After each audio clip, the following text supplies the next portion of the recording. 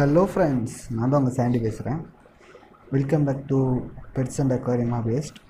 நீங்கள் நம்ம எதை பற்றி பார்க்க போகிறோம்னா 10 tips for dog beginners and some advices for dog beginners. ஓகேங்களா?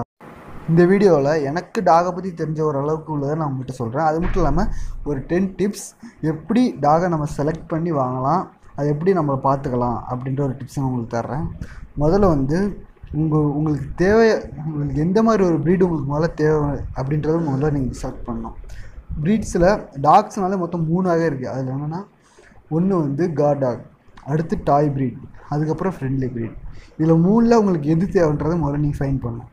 அதுக்கப்புறம் நம்ம வாங்குகிற நாய்க்கு நம்ம பிளேஸ், அதாவது நம்ம வீட்டில் அதுக்கு நல்ல பிளேஸ் இருக்கா, அதனால ஓடி ஆடி விளையாட ஒரு நல்ல இடம் இருக்கா அப்படின்றத முதல்ல நம்ம பார்க்கணும். ஓகேங்களா? அது மட்டும் இல்லாமல் டாக்ஸை வளர்க்குறதுக்கு வந்து நிறைய ட்ரிக்ஸும் டாக்ஸுக்கும் நிறையாவே இருக்குங்க. அதை வந்து நான் போக நிறைய வீடியோஸில் உங்களுக்கு சொல்கிறேன்.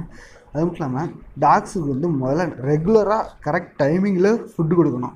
டாக்ஸு கூட கண்டிப்பாக ஒரு ஆள் இருந்துக்கிட்டே இருக்கணும், இல்லாட்டி அது கண்டிப்பாக அது மைண்ட் செட் வேறு மாதிரி மாறிடும். அது மட்டும் இல்லாமல் டாக் வாங்கினா கண்டிப்பாக டாய் ப்ரீடை தவிர மற்ற எல்லா டாக்ஸுமே ட்ரைனிங் பண்ணணும். டாய் ப்ரீட்ஸும் ஒரு மேக்ஸிமம் லெவல் ட்ரைனிங் கொடுத்தே ஆகணும். ஓகேங்களா? அதுக்கப்புறம் நம்ம வாங்குகிற டாக்ஸை பற்றி நல்லா தெரிஞ்சுருக்கணும். அது மட்டும் இல்லாமல் நம்ம எந்த ப்ரீடு வாங்குறோம் முதல்ல நம்ம வந்து அது ஒரு கான்ஃபிடென்ட்டாக வச்சுருக்கணும். இந்த ப்ரீடு தான் நம்ம டாக் எடுக்கணும், இந்த ப்ரீடை பற்றி நமக்கு நல்லா தெரியும் அப்படின்ற ஒரு கான்ஃபிடென்ஸாக இருக்கணும். ஓகேங்களா? இப்போது வந்து பிகினர்ஸ்க்கு வந்து ஒரு 10 டிப்ஸு சொல்கிறேன். பப்பீஸ் வந்து எப்படிலாம் செலக்ட் பண்ணி எப்படிலாம் வளர்க்கலான்னு. ஓகேங்களா? ஃபஸ்ட்டு டிப் வந்து ஒரு டாகை நம்ம எந்த பர்பஸ்க்காக வாங்குகிறோம் அப்படின்றத நீங்கள் முதல்ல தெரிஞ்சுக்கணும். அடுத்த டிப்ஸ், நம்ம வாங்குகிற பப்பியை பற்றி நீங்கள் நல்லா முதல்ல தெரிஞ்சுக்கணும். அந்த ப்ரீடை பற்றி நீங்கள் முதல்ல நல்லா தெரிஞ்சுக்கணும். ஓகேங்களா? அது சோசியலைசேஷனாக இருந்தாலும் சரி, ட்ரைனிங்காக இருந்தாலும் சரி, வேக்சினேஷன் இருந்தாலும் சரி, டிவார்மிங் பண்ணுறது எப்போன்றதுனாலும் சரி, முதல்ல அந்த பப்பியை பற்றி நல்லா தெரிஞ்சுக்கணும். ஓகேங்களா? அடுத்து நம்ம எந்த ப்ரீட் செலக்ட் பண்ணுறோமோ அந்த ப்ரீடுக்கு பேசிக்காக என்னென்ன தேவைப்படும் அப்படின்றத வந்து நம்ம பேசிக்காக அது முதல்ல தெரிஞ்சிருக்கணும். ஓகேங்களா? அதுக்கப்புறமா உங்கள் டாக்ஸுக்கு டக்குன்னு ஏதாவது ஒரு நோயை அஃபெக்ட் ஆகிட்டால் ஒரு முதல்ல டாக்டர் தான் தேடுவோம்.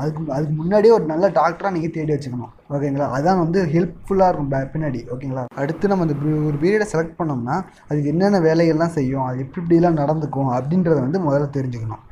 இந்த டிப்ஸ் வந்து ரொம்ப முக்கியமான டிப்ஸு. அது என்னன்னா, நம்ம டாகுக்கு எந்த ஃபுட்டு கொடுத்தா ரொம்ப நல்லா இருக்கும், ரொம்ப ஹெல்ப்ஃபுல்லாக இருக்கும் அப்படின்றத முதல்ல நீங்கள் தெரிஞ்சுக்கணும். அதுதான் முதல்ல டாக்ஸுக்கு நல்ல ஒரு இதுவே. ஓகேங்களா?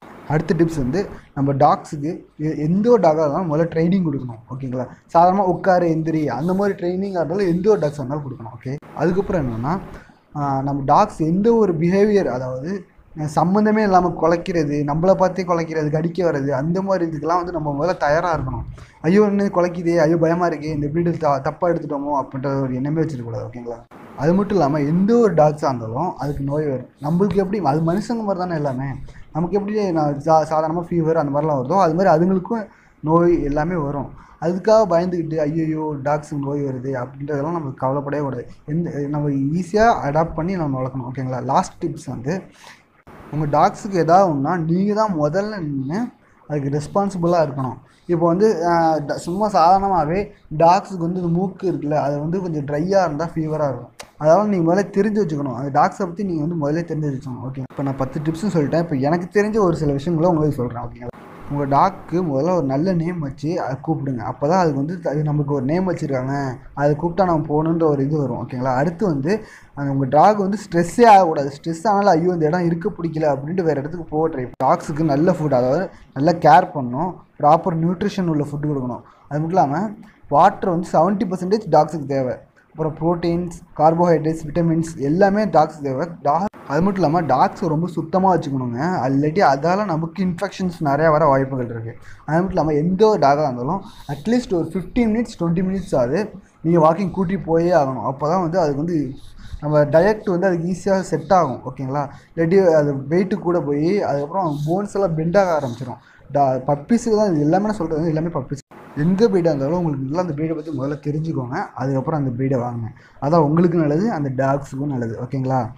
இந்த வீடியோ பிடிக்கும் நம்புகிறேன். பிடிச்சிருந்தால் லைக் பண்ணுங்கள், ஷேர் பண்ணுங்கள், மறக்காமல் கமெண்ட் பண்ணுங்கள். பக்கத்தில் இருக்க பெல் பட்டனை அழுத்துங்க. Thank you friends. Thank you to all watch video.